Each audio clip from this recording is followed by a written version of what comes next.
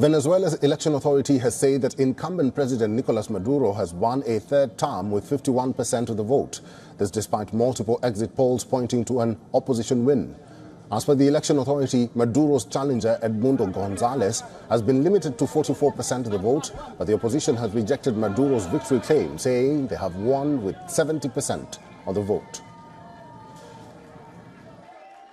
Al 80% de transmisión, cumplimos con emitir el primer boletín que marca una tendencia contundente e irreversible. Con el 80% de las mesas escrutadas y con un nivel de participación electoral del 59%, los resultados son los siguientes. Primero, the electoral body added that results have been delayed because of an aggression against the electoral data transmission system. Maduro has said his re-election is a triumph of peace and stability. The president has reiterated his campaign trail assertion that Venezuela's electoral system is transparent.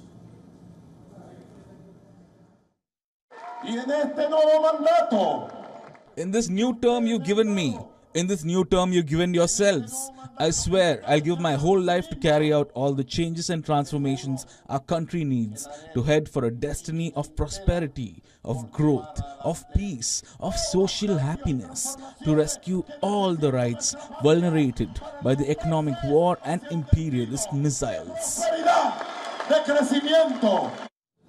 But questions over whether the results are fair have continued. Apart from Venezuelan voters, Washington has also raised serious concerns about the results being inaccurate. U.S. Secretary of State Antony Blinken has said that the result announced does not reflect the will or the votes of the Venezuelan people. Maduro has been president since the death of Hugo Chavez in 2013. His socialist PSUV party came to power a quarter of a century ago, but these polls were the biggest challenge they have faced yet. As Venezuela battles a crippling economy, voters had perpetually blamed Maduro and his policies for crashing wages and spurring hunger. Amid the economic hardship, about a quarter of the population has migrated in search of a better life. In these polls, the opposition had managed to line up behind a single candidate after years of intra-party divisions. The opposition had earlier said voters had chosen a change after 25 years of Socialist Party rule. It said it had reasons to celebrate and asked supporters to continue monitoring vote counts.